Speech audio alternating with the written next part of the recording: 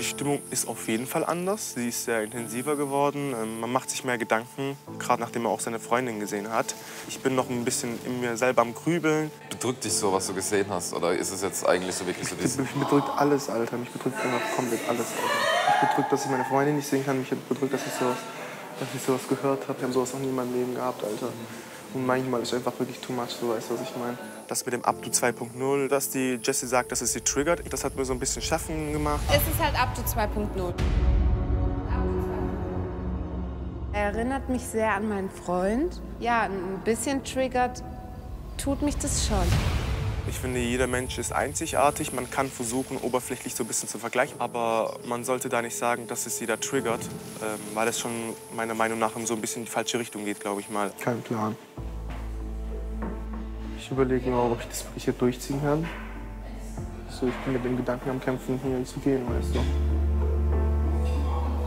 Ja, Abdu ist schwierig. Er ist eher so der Mensch so von uns, das wirklich so am meisten im Kopf drin ist. Der hat wirklich auch so grundsätzlich so seine Phase, wo er einfach sagt, so, ey, ich weiß nicht, was hier abgeht. Und er vermisst sie und er weiß nicht, ob es das Richtige hier ist. So. Das ist für mich immer viel zu viel, Alter. Viel zu viel. Ich verstehe dich voll. So. Aber im Endeffekt, du kannst die Situation jetzt erstmal nicht ändern, so, weißt du? Ändern kann ich schon was. Ja, du kannst heimgehen, du kannst abbrechen, aber ich meine, ändern hier zu sein kannst du jetzt erstmal nicht.